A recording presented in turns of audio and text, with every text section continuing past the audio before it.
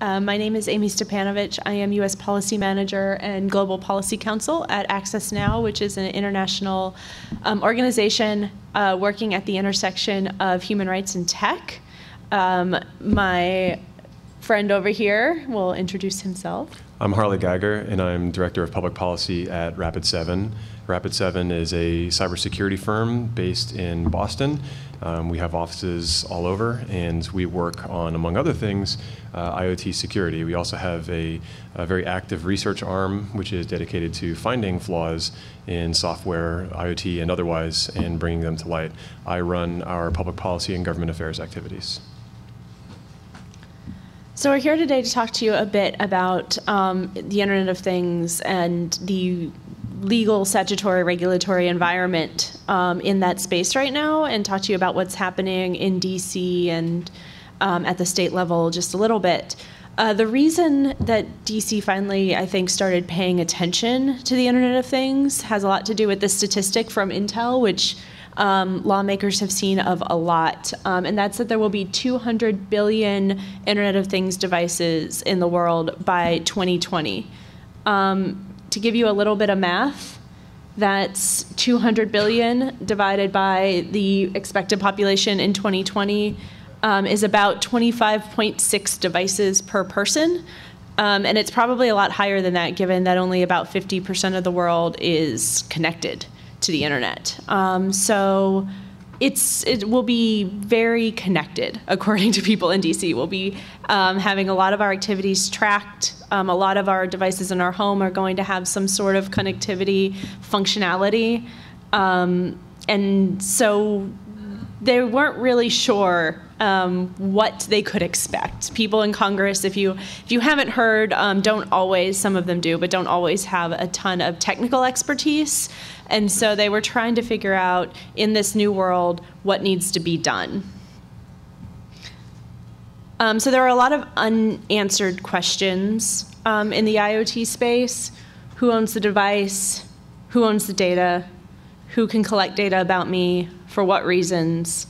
Can we protect it all? These are questions that I think people in DC are really starting to figure out and delve into, and the answers are going to guide any additional regulation or legislation that we see, however we want these answers to turn out. So to start the actual educational portion of the talk, we wanted to take a step back and say, what is the Internet of Things? We've seen a progression of computing devices over the last few decades, moving from very large computers through to smartphones that we carry on our bodies all the time, essentially, sleep next to, all the way down to our smartwatches, smart toasters. Toasters are a really big thing that we talk about in DC. Every time you talk about the Internet of Things, it's a toaster. We're going to use that a lot. I'm really sorry. So why do we think of Internet of Things items differently than computers, Harley? Why we think of them as different than computers? I would say that we don't know how to classify them very well yet. There is a great deal of inconsistency in defining IoT. And one of the problems is if you try to define it, you end up sweeping in a ton of devices that people don't necessarily think of as IoT. At Rapid7, we take a pretty broad view and just define IoT with three general characteristics. It's a physical object that has some sort of embedded technology like CPU, memory software. It's got internet connectivity, number two. And number three, some sort of external command and control application, like a mobile app or a human machine interface and so forth. And that actually covers a giant range of devices, everything from small Fitbits or something like that to a battleship. And our IoT research director has come to hate the term Internet of Things because it's not specific enough. But it's in his title, so it haunts him forever. And for policymakers, this definitional problem of IoT is a real issue for them, because in policy, with legislation or regulation, everything will end up getting litigated. Companies want to know exactly what is required of them. And for a definition that ends up encompassing everything from your mobile phone to a connected car, it is viewed as too broad, and it lends itself to a lack of clarity. We find this lack of clarity among consumers and businesses as well. I mean, if your printer is connected to Wi-Fi, well, guess what? It is, in fact, IoT. So the definitional issue is a really difficult one, and we have found that one reason that people don't tend to think of it as a traditional computer is because it doesn't have a keyboard and a screen. It's a different form factor from what we are used to. But IoT, it encompasses this giant range of devices. So one way that you'll see policymakers, and we'll talk about this a little bit more later, start to look at how IoT should be protected, regulated, or voluntarily, is pretty sector specific. So it'll be medical devices and just IoT as it relates to medical devices, or just connected cars and so forth. And so from our perspective, we think, and from our, I mean Access Now, not our, from Access Now's perspective, we think that ultimately some of these differentiations in form may not be as meaningful in the long run. And when we talk about protections, looking at necessary security protocols or processes, necessary protections for the collection of data, that should be tech agnostic and not necessarily delve into which of these devices is collecting the information. So what does all this mean? We talk about Internet of Things, as Harley said, because it brings in a lot of new things. But these are rules. When we really, the Internet of Things and the conversations that is bringing up, that increase in the Internet of Things product is bringing up, those conversations should have been had a really, really long time ago. And the reason that we didn't is because they thought that they could, people in DC thought that they could just ignore the problem and it would go away. They treated it like they treat a lot of other things, where it will all be sorted out and there won't be serious problems with security or privacy, and there hasn't been a major catastrophic security incident necessarily. And so that means that we're doing okay. So we've let it go, and now as things have gotten more and more connected, we're reaching this kind of critical turning point where if we don't do something, we could see massive repercussions. And I think we already have, and we'll talk about that a little bit later when we talk about harm.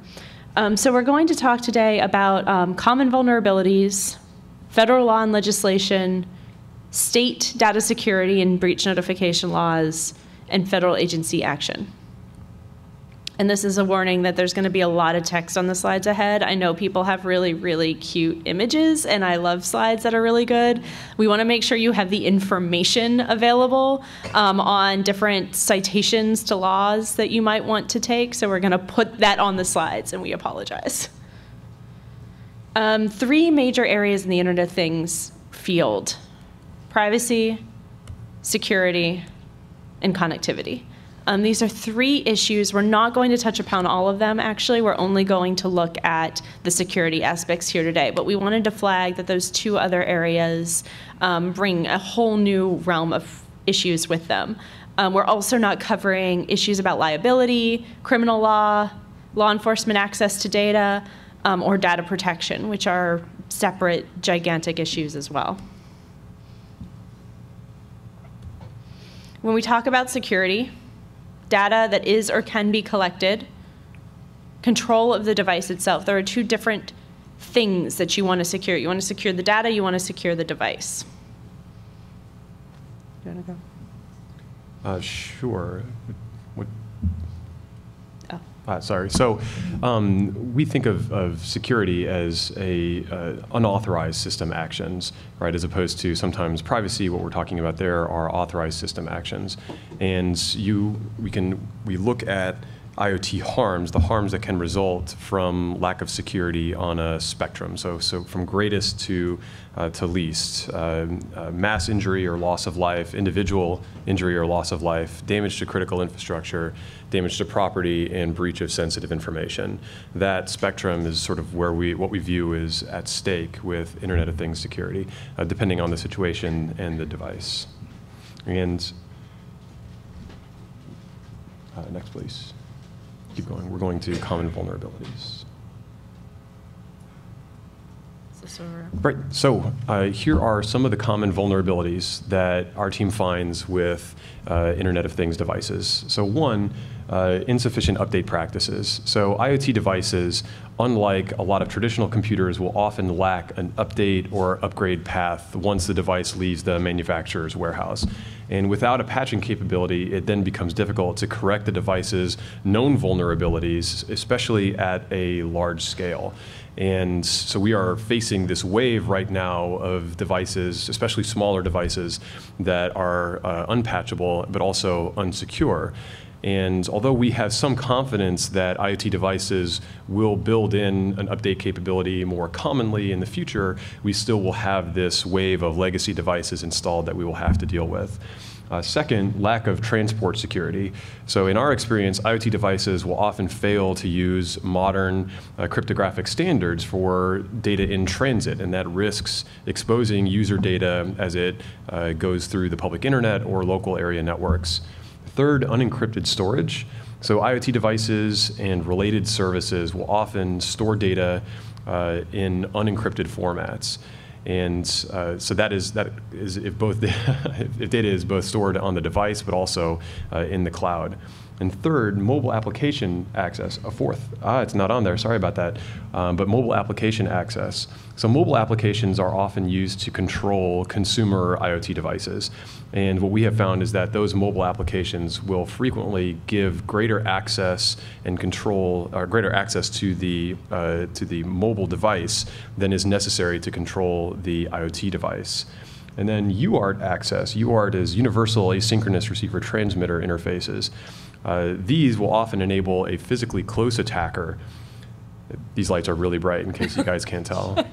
It will enable a physically close attacker using a serial cable connection to access the device and in ways that will bypass normal user authentication. And one of the things about UART access is that it typically enables root level permission, which far exceeds what a normal user would need. Backdoor accounts. So manufacturers will occasionally include a service or default account, which is difficult or impossible to remove under normal usage, especially for your average consumer. And these accounts will frequently use a default password or an easily guessable password, not just for one device, but for a whole class of the manufacturer's devices. And then lastly, lack of segmentation. And so this is when different components of a device share the same memory or circuitry. And so that a flaw in one component will affect another component. So a great example are cars. If you are able to get into the infotainment system of a car, you should not be able to get into the mechanical functions of that car. It's brake and speed. But unfortunately, lack of segmentation does make that possible in many circumstances. So that is a short list of common vulnerabilities that we see in IoT.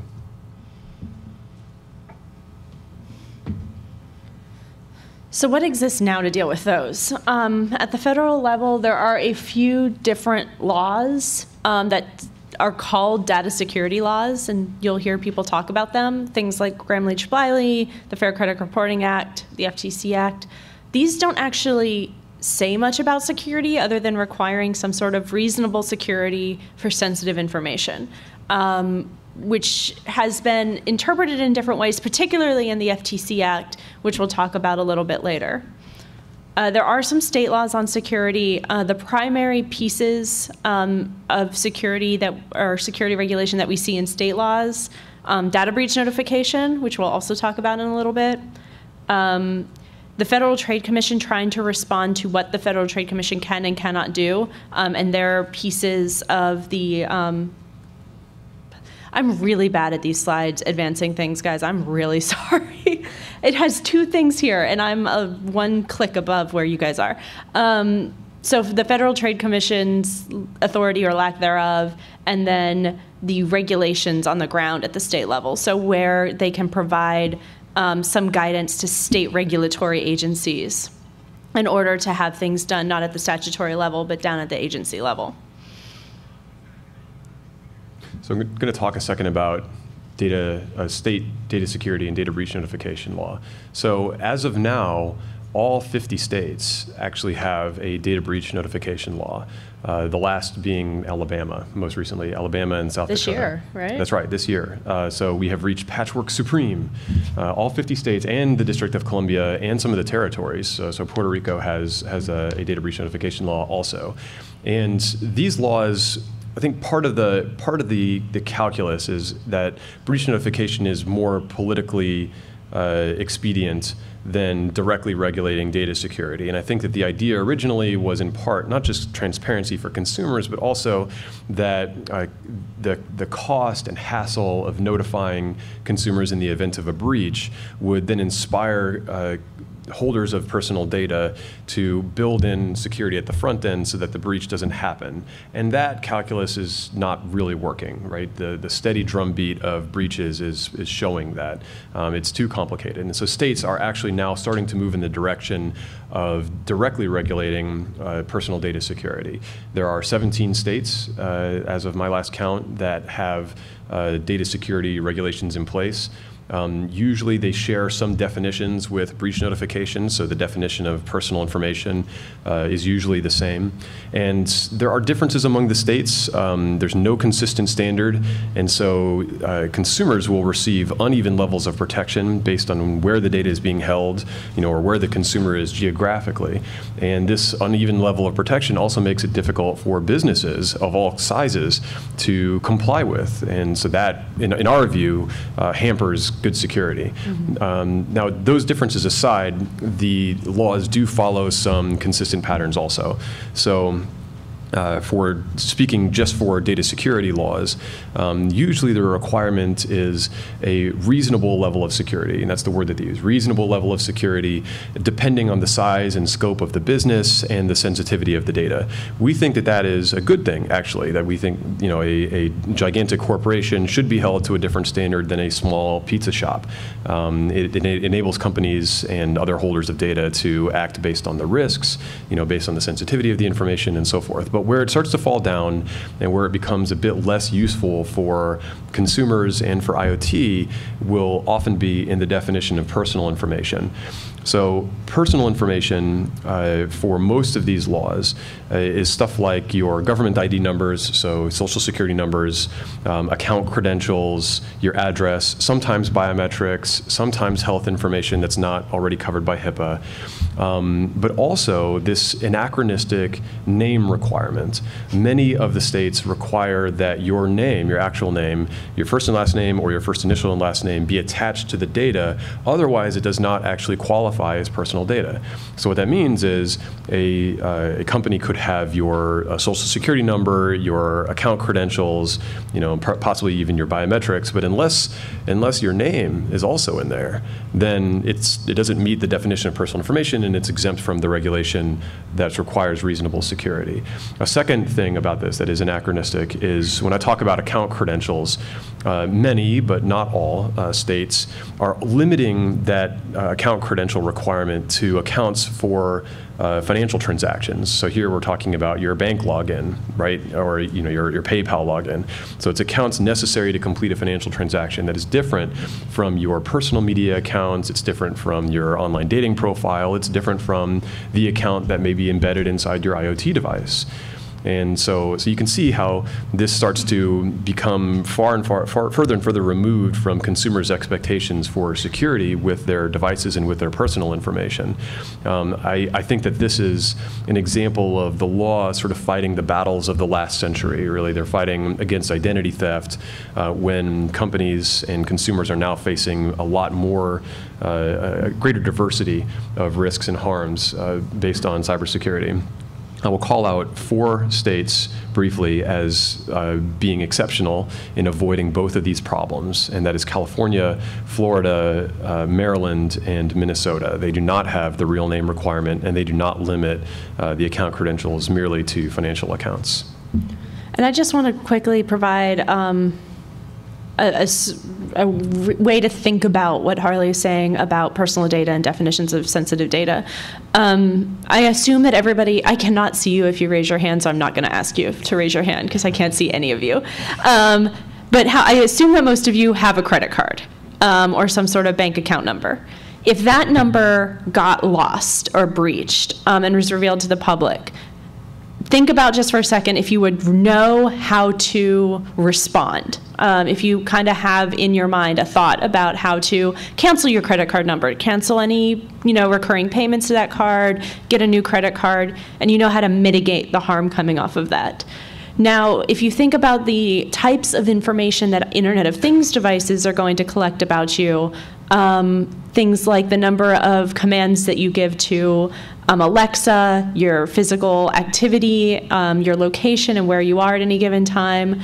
I would imagine that the same number of you who know how to mitigate the loss of a credit card number don't necessarily know how to mitigate the loss of other more sensitive information that could be revealed into a database. And we haven't done a lot of research into how to mitigate that type of sensitive personal information, which means that if we were to create a system that somehow incentivized companies to do some of that research because they were going to have to notify people on the back end, we might be able to walk down a path where we were looking into those type of harms, those type of non-financial harms, and mitigating those for people in a way that we can't even imagine that they can be mitigated today. So I want to talk a bit about the Federal Trade Commission, the FTC. DC really, really loves acronyms. This is one of them that we use all the time. Nobody says Federal Trade Commission out loud. There's a lot of syllables there. The FTC has the authority to go after companies who engage in 2 different types of trade practices. Trade practices that are deceptive, that's pretty clear on its face. If you say something and you do something else, you have engaged in a deceptive trade practice. And easily the bulk of the FTC's actions in the privacy and security space were based on this deceptive prong of their jurisdiction. But they have a second prong, and that's unfairness. Unfairness, it means that it's likely to cause substantial injury to consumers, that's not reasonably avoided, and not outweighed by countervailing benefits. Additionally, there was a case that was decided in the 11th Circuit this year that adds a formal requirement, but kind of re-ups, that in addition to causing injury, the act has to offend public policy as set out in some sort of statute or judicial decision or the Constitution. This is a additional element that people don't necessarily know how they're going to grapple with just yet. Because when you look back at reasonable security practices, there's not a clear statute to set out what that means. And there's not a clear judicial decision that says what is a reasonable security practice. And so there's a little bit of uncertainty right now about how elevating that prong into a necessary prerequisite for the FTC to go after companies is going to play out in the long run. And I'm going to talk about that case and why some of that uncertainty exists. But there are 4 main cases in the unfairness world. So the FTC has kind of started feeling out its ability to go after companies for bad security practices under its unfair jurisdiction. Starting in 2005, BJ's Wholesale Club. Has anybody ever shopped at BJ's Wholesale Club? Do you know it? No? Yeah, I heard a yes. Thank you for verbally affirming what I'm saying. So the FTC here, they began to argue that unreasonable data security measures are unfair regardless of any public representation about a company's security practices. So they were leaving behind their deceptive jurisdiction. They were saying you don't have to say what you have done and then lied. If you do something that offends basic data security, we're going to call that an unfair trade practice, and we're going to be able to start an investigation and potentially lead to a consent decree. Skipping ahead, 2014, during that time, they continued to feel out their ability to use this. In the TrendNet case, this is a case that involved insecure home security cameras and baby monitors. The company transmitted user login credentials in clear text on users' mobile devices. And they failed to test, so the FTC found that they failed to test consumers' privacy settings to ensure that the video feeds marked as private would actually be private because these credentials were out in the open.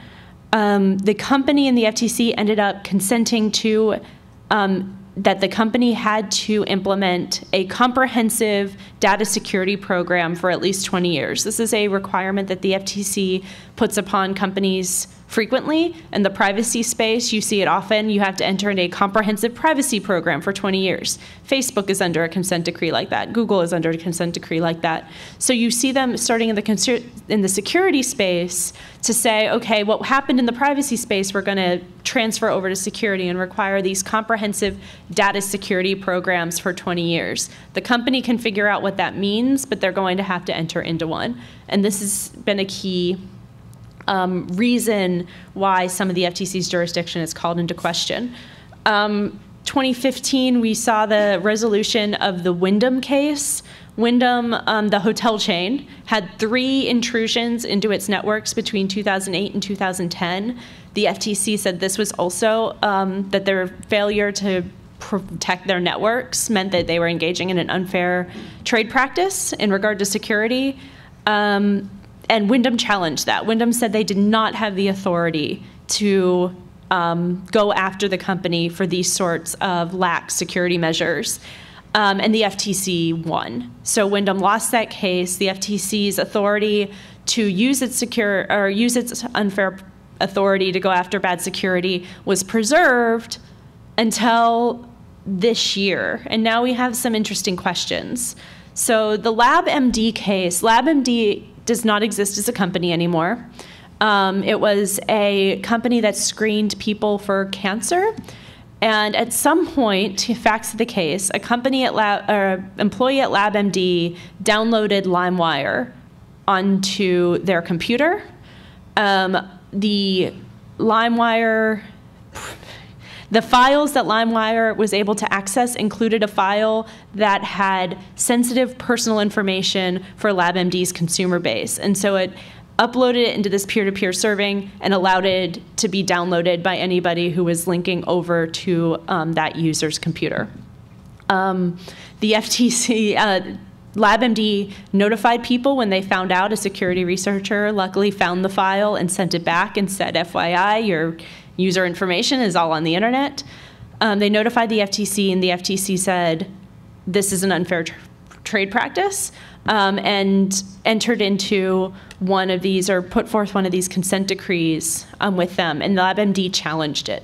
LabMD continued to challenge it after the company no longer existed. They found the ability of the FTC to go after the company very offensive, and so they kept on challenging the FTC's authority here. And they challenged it straight up to the 11th Circuit. And the 11th Circuit just released its opinion in this case 2 months ago, I want to say, a month and a half ago.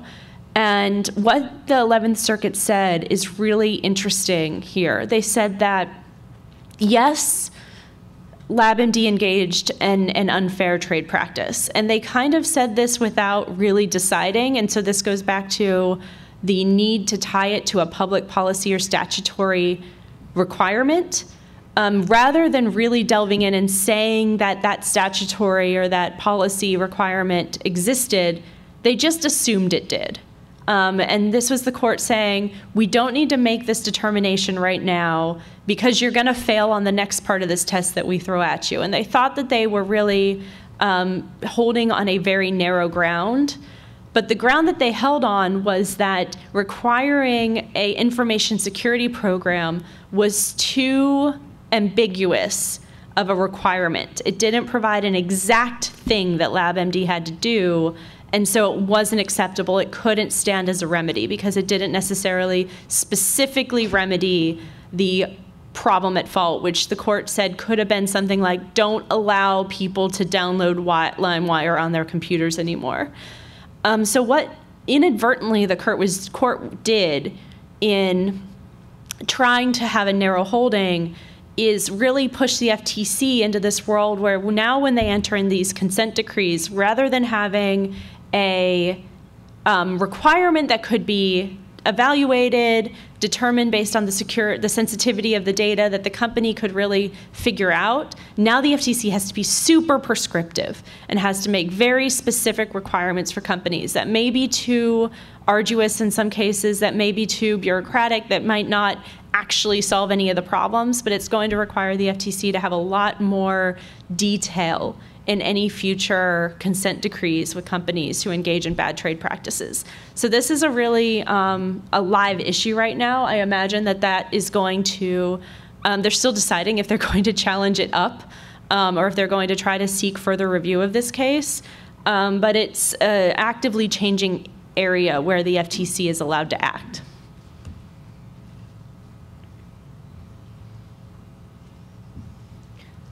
Oh, that wasn't.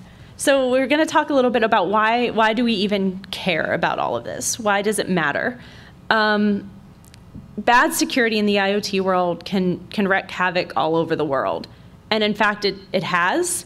The Mirai botnet, which used to kick the most visited websites offline around the US and incurred super high costs for a lot of people, was made up of a botnet of infected IoT devices. The impact can be heavily felt in areas like children's toys. This is the Kayla doll that Germany banned because it was collecting, it said, too much sensitive information about children. To sex toys. Access Now actually filed an FTC complaint against a sex toy manufacturer last year because it was collecting information and transmitting it insecurely. The manufacturer of the sex toy you see on your screen was fined $4 million for collecting way too much data. They said that they were collecting more data than they needed to, and the possibility for these type of devices to be hacked and controlled remotely outside, we said harms or threats to the data, threats to the device, hacked and controlled remotely implicates an entirely different problem with security. We're already seeing IoT devices hacked, cars, guns, planes. As things get connected, they're having real-world impact with their insecurity. And essentially, this is a market failure. Would you say that, Harley? Market failure? I think that there is a wide recognition that market incentives are not aligned to actually promote IoT security, especially in low-grade products that have a very small profit margin.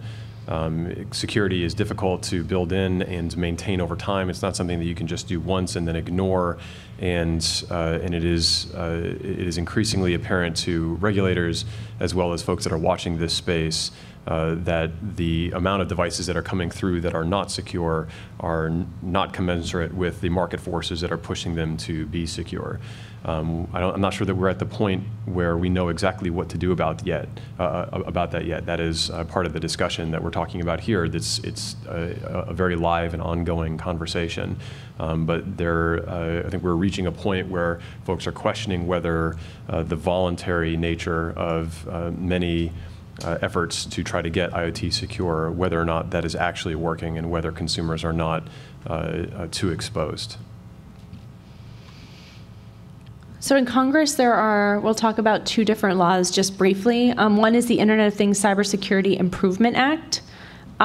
This is a requirement for certification on some level of security and updatability for devices contracted for by the U.S. government. So devices that the U.S. government procures or rents in some way have to meet some basic level of security and updatability.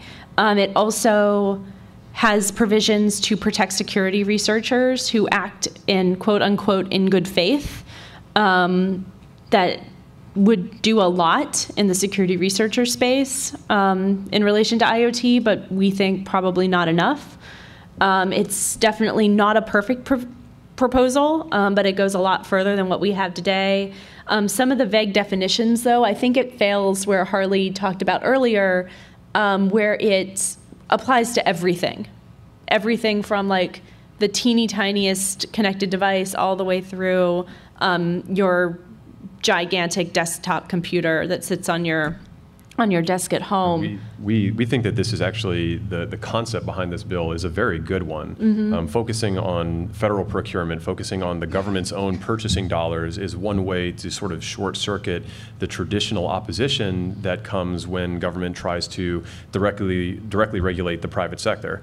We hear very often that it's, well, government should clean its own house before telling the private sector what to do, and that's what this bill would be aimed at doing. But as Amie said, it did run into immediate trouble with the definition of IoT, because the definition that they used, which is actually an accurate definition, but it's a physical object with internet connectivity, but that encompasses every phone, every laptop, every battleship, every tank now, and it became too unwieldy, and so the conversation became, how do they scale back that broadness so that it actually becomes practicable? But that's sort of where the bill is now. A second proposal is the Cyber Shield Act. This has been in part proposed by Representative Liu, and it creates a new body in the government that will implement or decide on minimum security standards. And if IoT companies meet those minimum security standards, they'll get some sort of seal that they can put on their packaging or on their product or whatever box their connected car comes in, and say that they have met the requirements on security. And so that is another proposal in Congress right now. Neither of them have gotten very far. Is that safe to say? It is. The Cyber Shield sort of envisions like an Energy Star style scheme for security.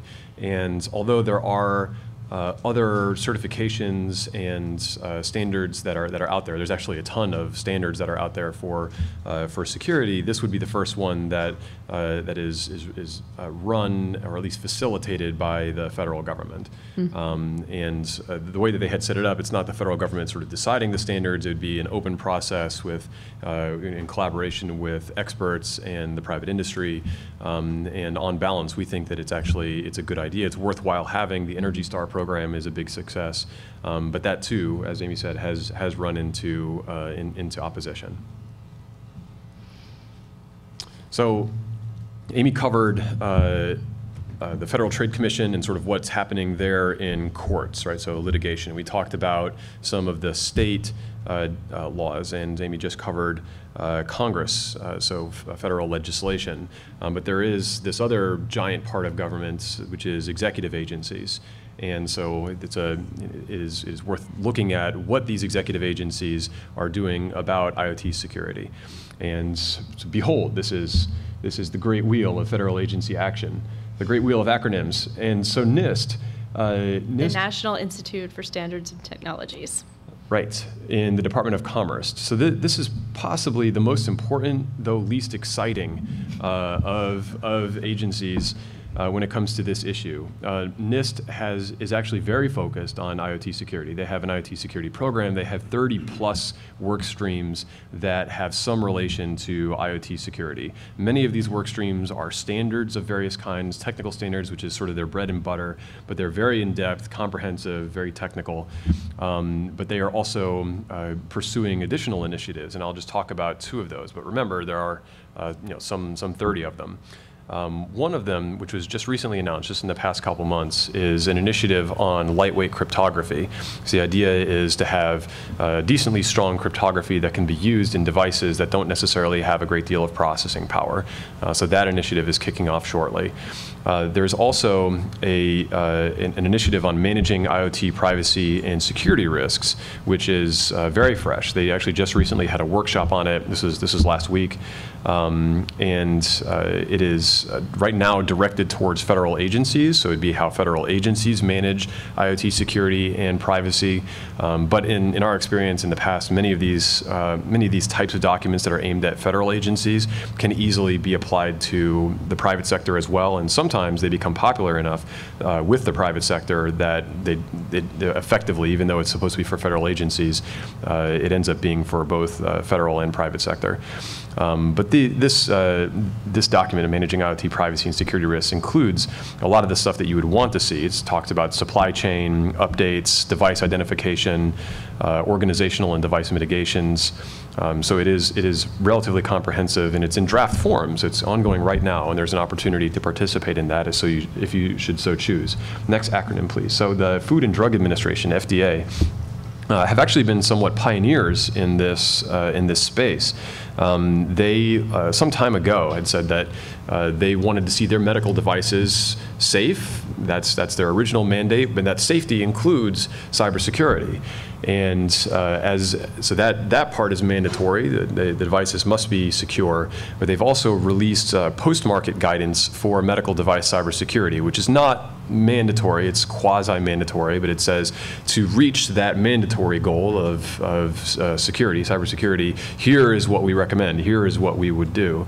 And as with the NIST document I referenced, it's relatively comprehensive. And one of the things that it says, for example, is it has a graph of risks that are severe and likelihood of exploitation. And if you reach a certain point in that matrix, then you must issue a recall or issue an update.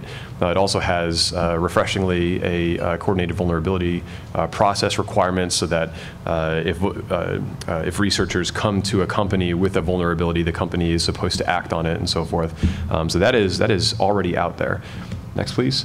So this is the National Highway Traffic Safety Administration. This is my favorite acronym in DC. Is it, NHTSA? It is. My personal favorite is probably still Patriot. Probably still Patriot, because I just thought that was, wow, so it took some creativity. There are some very skilled acronym makers in DC. So NHTSA, so this is part of the Department of Transportation, and unsurprisingly, they run traffic safety. And they have made clear that their existing authorities in terms of the safety of vehicles also encompasses cybersecurity. And they have exercised that authority. So for example, they were behind a recall of 1.5 million Jeep and Chrysler vehicles after the infamous Charlie Miller, Chris Valasek hack of a Jeep. So they didn't need new authority to do that, and they were recalled over a cybersecurity safety issue. In addition to them exploring what their existing authorities enable them to do, they have also issued voluntary guidance for car manufacturers that goes into some depth about car security. So defense in depth, a risk assessment, pen test, segmentation, coordinated vulnerability disclosure, et cetera. This, as with FDA, and you'll find this is a pretty common theme, is focused really just on safety, on physical safety. Next, please. So the Consumer Product Safety Commission, they recently held a hearing exploring how their existing authority covers consumer IoT. That too, limited just to safety, and they actually specifically stated in submitting comments and as part of their hearing, please just focus on the hazards, physical hazards that these devices can pose. And Amie, actually, you had submitted comments to that hearing. You want to talk about that? We asked them to focus on the criminal law aspects. Criminal law, specifically at the state level, but also at the federal level, does not necessarily anticipate, in a lot of cases, crimes that happen because of technology. And so we know arson is a thing, and if you set something on fire, it's arson. If you cause a toasters, to turn on and overheat, and you set a house on fire, criminal laws don't necessarily anticipate that as being arson. And what we don't want to happen is for laws that are already over broadly interpreted and used to target computer researchers, like the Computer Fraud and Abuse Act, to be expanded unnecessarily in order to take care of crimes that should be dealt with by traditional criminal law. And so we've asked them to do a survey of criminal laws across the country and to see how criminal law needs to be adapted for crimes that can happen through IoT devices. That is an excellent point. I would just note, though, that that the Consumer Product Safety Commission is looking also at the straight regulation of the design and manufacture of these devices as they relate to hazards. Next, so the National Telecommunications and Information Administration, they came out with an IoT green paper. It does cover IoT security and privacy, although not in tremendous depth, but it talks about the same familiar things: risk management, security by design, et cetera. Next, please. The Department of Energy, FERC, actually the Federal Energy Regulatory Commission, is taking a more active look at how cybersecurity relates to electrical equipment. This is IoT in a broad sense, so large-scale electrical equipment that you would normally find in things like power plants. Next. The Department of Homeland Security, they released strategic principles for securing the Internet of Things. There, they talked about basic security steps that have been covered in the other reports, but also a call to action for policymakers and legislators to use their existing authority to look at tort liability and to look at the possibility of new regulation. And then lastly, the White House, working with NIST and the Department of Homeland Security on automated attacks and botnets. Now, this is from an executive order. Interestingly, the executive order focused on automated attacks and botnets, but a great deal of the resulting report and work are actually focused on IoT. No doubt this is inspired by the Mirai botnet. And there it talks also about calling on agencies to enforce their existing authority and calls on the community to disrupt attacks, and it calls on manufacturers to make IoT easier for consumers to use more securely, and calls on manufacturers to adopt all these voluntary standards that are out there. Next, please. So there's a big question in place about whether IoT manufacturers and operators will actually abide by, will actually adopt all of these standards and all of these voluntary documents that are out there. There are many, many of them, as I hope that run through just demonstrated. So if they don't, then what happens? Are we looking at the possibility of new regulation, which itself is an arduous process? But will buyers require adherence to these standards, and will users demand it? These are things that we should be really vigilant about. So we should be watching these voluntary programs and be very skeptical of calls for new voluntary programs or new voluntary standards. And the moment that you hear somebody say, well, there should be an IoT security standard out there, well, there's at least a dozen, 30 of them or so. In addition, there are ways that we as consumers and we as tech-savvy people or we as security researchers are able to help. Many of these standards are developed through an open process where anybody can show up and contribute. Even some of the reports that are not necessarily standards, you can contribute to them and offer your input. There are also ways that you can vote with your wallet. UL and Consumer Reports are at various stages of maturity in developing certifications for IoT to give consumers better information about the security level of a given device. The Consumer Reports one actually is also open so that people from the community can come and contribute and give their feedback. And then lastly, if you have the skills to do it, there are legal ways, perfectly legal ways, to actually examine the security of IoT. That last logo there is the Copyright Office. The Copyright Office has actually issued some pretty forward-looking regulations scaling back the Section 1201 of the DMCA prohibition on circumventing technological protection measures. This is actually one major way that security researchers found themselves in legal trouble, and they've actually put forth a means for researchers to conduct that kind of research while avoiding that liability. As long as you're not breaking other laws, and as long as you're doing it responsibly and solely for security as opposed to money, then you are able to look at the security of IoT devices and bring it to the manufacturer with the goal, hopefully, of a positive resolution, like a patch and greater public transparency. And that is all that we've got in terms of content. I think we thought that we had an extra 12 minutes, but apparently we don't. 2 if anybody has a burning question, or we can answer them. Please remember that outside. we cannot see your hands if you raise it. Right here. Go to the mic so it's on the tape. There's a mic.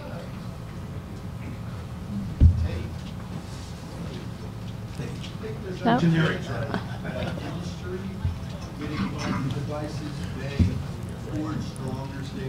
I understand that there's a microphone, and that's what we should be listening to. Mike, I understand this is not exactly your problem, but I just wanted to ask this because of the title of the talk and so on. So you have a large networks like this with nodes that operate with varying rules and so on, emergent behavior that can emerge in any kind of system like that. At what point, what number of Internet of Things devices does it take before you start seeing nonlinear, non-mechanistic behavior, consciousness, self-awareness? And do those kind of phenomenon that could start rippling around, could that be an issue as well? I will meditate upon that on my plane ride home. I don't know the answer. I'm sorry. But I think it probably depends a great deal on the type of devices, right? I mean, if they're all the same device, that consciousness is extremely limited. If you have devices that focus on a bunch of different aspects of reality, then you start to approach the singularity, maybe by a small degree. Next question.